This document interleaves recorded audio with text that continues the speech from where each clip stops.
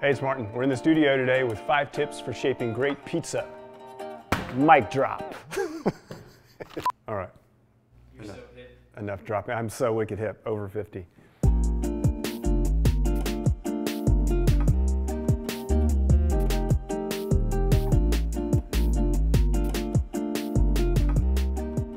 So the first tip, slow is smooth.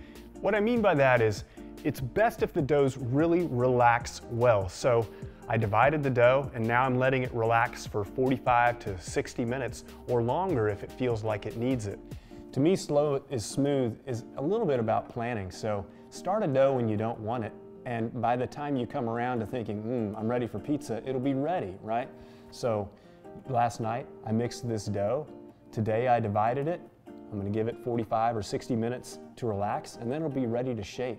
Don't push it. Slow is smooth. Be patient. Okay, tip number 2. I've got my piece of dough.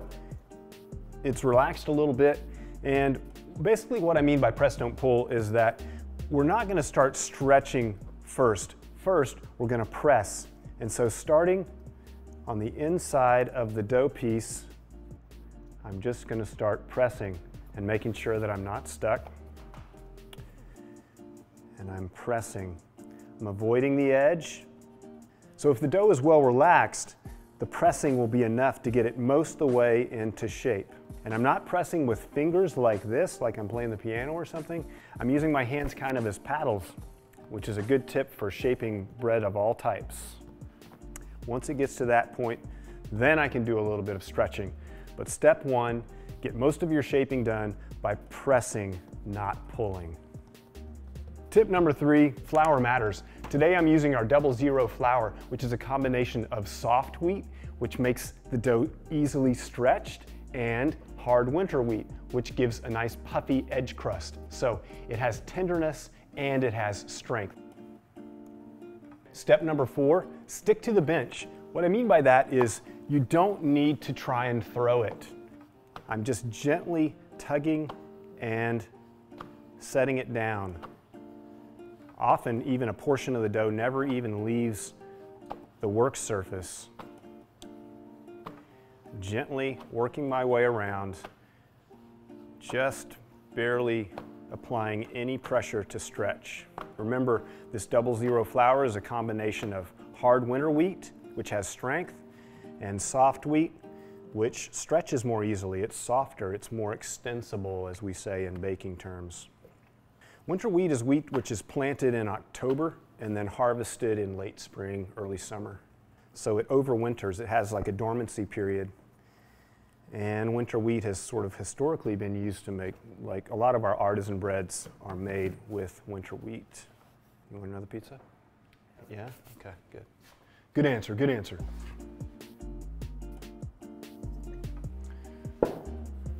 Okay. I think that's going to be pretty good. Yeah, let's let that wait a little bit. Let's wait till your mouth grows back before we put another piece in there. Tip number 5 is flip and flour. You've seen me do this in most of the other steps, and basically what I mean by that is as I'm working, I want to make sure that I have a well-floured surface and that I turn the dough as I'm working it. And so let me just show you. So first, press out to the edge, leave that edge crust alone, mostly pressing into place.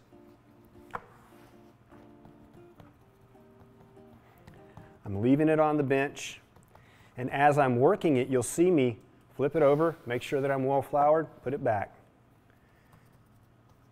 It's okay to do that. By doing that, I make sure that the dough is floating on the bench, that I don't have any wet spots which are sticking. Because if I have any wet spots, not only is it going to stick to the bench, it's going to stick to the peel when I go to load. So I'm making sure that the piece of dough is well dusted and that my bench has good flour on it. So flip and flour. If you need some more flour, you can move it in from a part of the bench that has some, or if you need to go back to your sort of bench flour and get some more, that's fine too. And as I move, now we're to that step where I'm just stretching it just a little bit and quite gently only holding the exterior edge and just rotating it as I stretch until I'm about the circumference that I want. In this case, it's about 10 inches. And then I'm good to go. Okay, so there it is, 5 tips for shaping great pizza. And just to review, go slow. Don't try and press that dough into shape before it's ready. Let it relax and then proceed. Number 2, push, don't pull. Use your hands as paddles, working the dough most of the way to its form before you start yanking on it.